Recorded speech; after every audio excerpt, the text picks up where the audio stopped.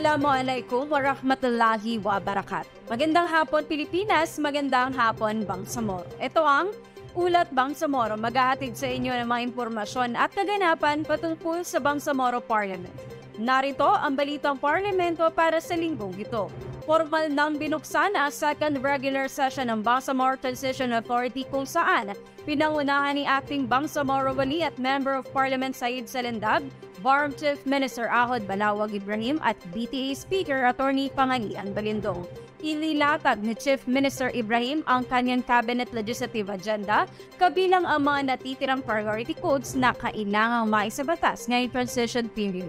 Your government of the day will continue to steer the Bangsamoro along the lines of our and moral governance and the enhanced 12-point priority agenda.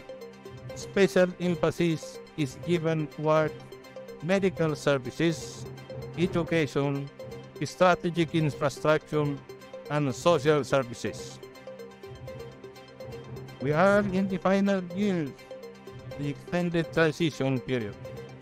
Let us make the most out of the remaining 2 years to cement our legacy.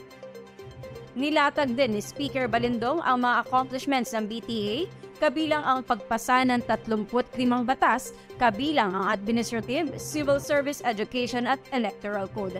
Sa naganap na session ngayong linggo, 10 panukalang batas ang pasok na sa first reading, 2 batas sa second reading at 11 resolusyon ang naipasa. Inaprobahan din nila ang calendar of sessions para sa second regular session na opisyal na nagsimula noong May 15 at magtatapos sa February 2024. Samantala, makakaasa na ang mga manggagawa na nasa nationally funded programs na nagseserbisyo sa BARMM na hindi na madedelay ang kanilang mga sweldo at benepisyo pagkatapos na maaprubahan ng Parliament Bill No. 41 o ang Bangsamoro Revolving Funds Act of 2023. Nakasaad sa naaprubang panukala na maglalaan ng Bangsamoro Government ng 1 bilyong revolving fund na magiging source ng pondo kapag hindi agad na i-download ang sweldo ng mga manggagawa.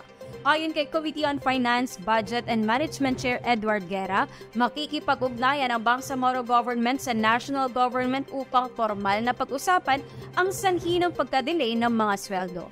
Ang batas na ito ay isa sa mga cabinet legislative agenda ni Barm Chief Minister Ahod Balawag Ibrahim. We also see the enactment of the law providing for a revolving fund for the salaries and wages of permanent workers as a potential solution to this perennial problem.